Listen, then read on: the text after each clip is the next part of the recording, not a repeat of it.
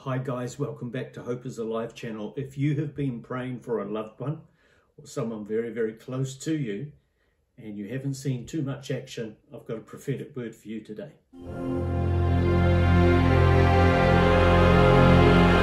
Hi guys, welcome back to Hope is Alive channel. It's been a couple of weeks. I want to talk to you today from Mark chapter 8 in verse 22. It says they came to Bethsaida and some people brought a blind man and begged Jesus to touch him.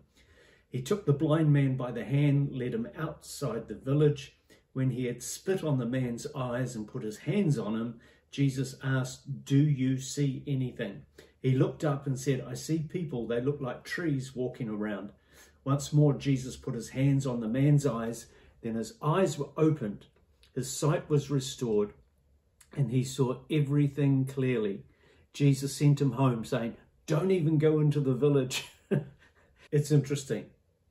In verse 17, Jesus has said, you've got eyes and yet you cannot see, and you've got ears you cannot hear. In fact, that's a theme that comes through the first 8 or 9 chapters of Mark, all the way through. You've got eyes, but you can't see, and you've got ears and you can't hear. And it's no accident that this story comes straight after Jesus has just recently said that again. You've heard of people that are totally blind and cannot see a thing, and yet they see more than you and I do. They see more into the spirit. They see more spiritual things. They see more of God. We have eyes and we don't see. They don't have eyes and they do see. Now, Jesus had this blind man brought to him. It was just up on the northeast coast of the Sea of Galilee, and Jesus dealt with them. Whenever you see Jesus dealing with people, he just meets them at their point of need. He doesn't say, transform, come to church, put on a suit and tie. He meets them right where they are. And this is quite different from the deaf and dumb man that he healed not so long ago. He takes him by the hand and he takes him for a little walk. Then he spits. Then he touches the man, laid his hands on the eyes, and the man began to look, and he could see some shadows moving around. He had never seen people before. He had never seen trees before. He had touched them, but he had never seen them. So Jesus said, right, well, take this further. And he laid his hands on him again. Now, there's something remarkable about this, and I want to encourage you if you've been praying for loved ones. This is the only miracle, as far as I know, in the Bible that didn't happen immediately. It happened in stages. The purpose? Well, I don't know. I've been thinking about this. When can you tell me the date and time of your conversion? For me, I can.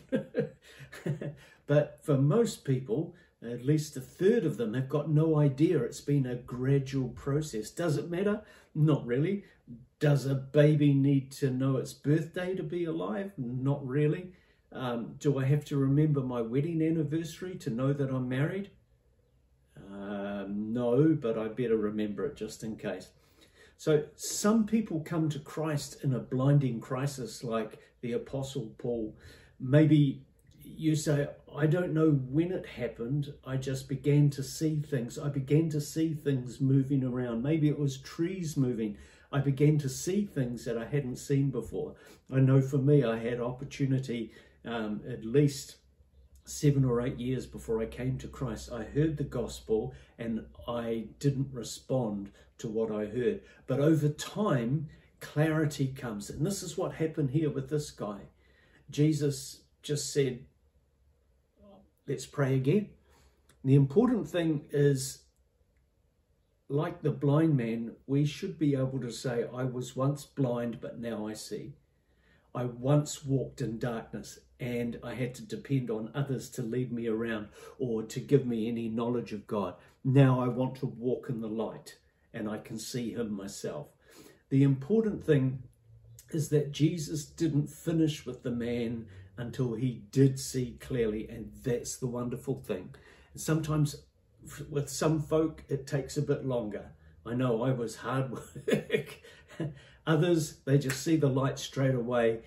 But Jesus doesn't give up until you do see. So here's where I want to encourage you. If you've got an unsaved husband or an unsaved wife, keep praying for them. Is there someone close to you, a workmate or a colleague, or some member of your family that you've been witnessing to, and it's like the light hasn't switched on? Maybe they even come to church on a regular basis, and yet they still haven't made that commitment to serve Christ as Lord and Saviour. I want to encourage you, keep going, keep believing, keep praying, and pray especially that they will gain clarity and be able to see. I once was blind, but now I see. It's a word for you today.